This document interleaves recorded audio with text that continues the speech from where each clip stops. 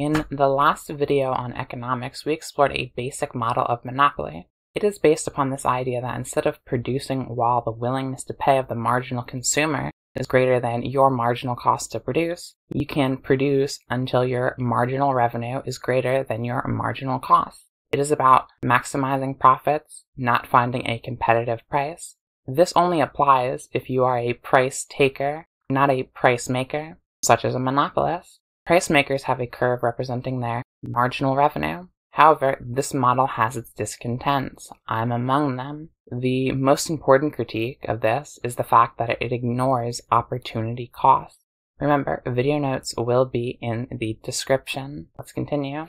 James Buchanan is an influential Chicago school economist who wrote, among many things, Cost and Choice, which is his critique and view of economic theory. He also won a Nobel Memorial Prize in Economic Sciences for his work in economics of politics. We'll come back to that in a future video when I get to political economy. But today I want to go over Buchanan's critique of real cost. To quote from his work, Cost and Choice, a source of confusion that runs through and sometimes dominates classical discussion of cost has not been mentioned. This is the notion of pain cost, often called real cost. Not content with searching for a predictive theory of exchange value, the classical writers sought to explain the emergence of value in some basic philosophical sense. The toil and trouble, the physical pain, involved in working seemed to justify the payment of wages. Observation revealed that capital also received payment. Hence, the concept of absistence developed by Senior seemed to place the capitalist alongside the wage earner as a recipient of justifiable rewards. The importance of this real cost doctrine in sowing confusion should not now be underestimated. Even today, the theory of comparative advantage, as taught by many sophisticated analysts, contains its manifest nonsense. Although, fortunately, little damage is done, cost does reflect pain and sacrifice. This is the elemental meaning of the word, but we must recognize that the linguistic problem which confronts economists is the use of the word cost to refer to quite separate things. Any opportunity within the range of possibility that must be foregone in order to select a preferred but mutually excluding alternative reflects costs. When it is sacrificed, and its rejection must involve pain, despite the fact that differentially greater pleasure is promised by the enjoyment of the mutually exclusive alternative, cost and pain are far from being opposites. Contrary to what loose discussion often seems to suggest, the concept of cost as pain or sacrifice is and must be central to the idea of opportunity cost. In certain aspects of the classical treatment, the pain as sacrifice concept was understood. As mentioned, the cost of capital accumulation was discussed in terms of absistence. By abstaining from consuming, capital is allowed to accumulate. Clearly, this involves opportunity cost reasoning. For the most part, however, the real cost or pain cost notion in classical economists refers to something quite different. Pain also arises when nothing is sacrificed. In behavioral context, pain occurs as a result of a past chain of events. The utility of the individual is reduced without offsetting pleasures. The required outlay of labor must involve pain. Something can, within limits, be measured by sweat, muscle fatigue, and tears. The transfer of capital assets to meet a debt obligation to pay taxes or to pay tribute to a highwayman also involves pain. Again, something that can be approximately measured by a decrement in net worth on the individual's balance sheet. In the second sense, the pain cost has no connection with deliberately sacrificed alternatives. The expectation of pain costs inform the comparison of alternative opportunities for choice. The realization of such pain is irrelevant in explaining or justifying value. This vital distinction between the two separate notions of pain costs was not recognized by the classical economists or by many of their successors. The roots of many modern ambiguities lie in the classical failure to note this distinction, and a failure that neoclassical economists did not remove satisfactorily. To kind of illustrate what Buchanan is really getting at here, let's imagine that you just make chairs. Now, to make a chair, you need to spend $5 in material and an hour of your time. Your costs here are $5 and an hour of your time. That's something that you don't get back, because this is what you're giving up to get a chair. Suppose someone comes along and offers you a job fishing, where they pay you $5 per hour. So now, to produce a chair, you give up $5 in material, plus 1 hour of your time. but also the opportunity to make $5 fishing. So in order to make the chair, you must sacrifice $10 and that hour. Now suppose that you also need to rest. The first hour of your work, the value of resting is only 1 cent, but this doubles, so the second hour is worth 2 cents, and the 10th hour is worth $5.12.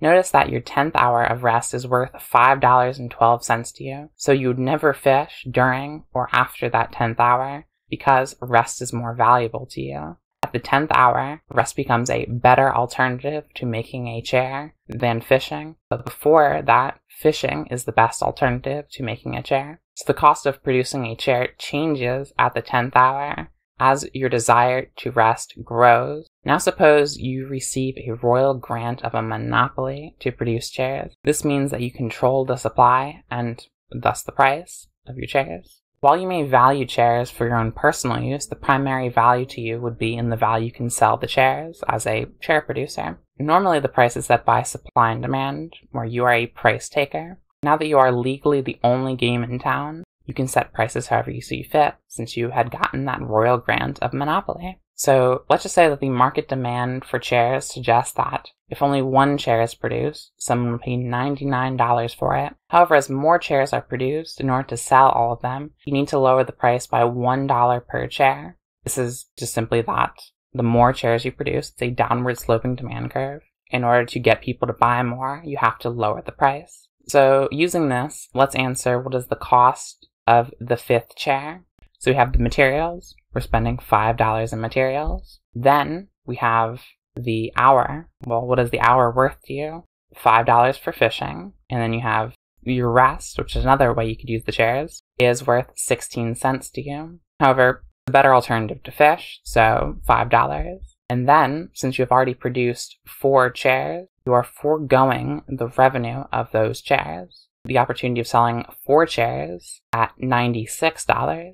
But now, you're trading that for the opportunity of selling those 4 chairs at $95. That's $1 opportunity cost per chair that you've already produced. Thus, that's an additional $4 in costs, bringing our total cost up to $14 to make that 5th chair. What is the cost to make the 10th chair? Well, we still have that same $5 for materials. Now, in the 10th hour, it switches, so rest is our best use of alternative. So our rest is worth $5.12. That's how much money it's worth to rest that hour. And then, since we've produced 9 other chairs, and we're foregoing $1 per chair, that's a $9 opportunity cost. This brings our total cost to produce the 10th chair up to $19.12.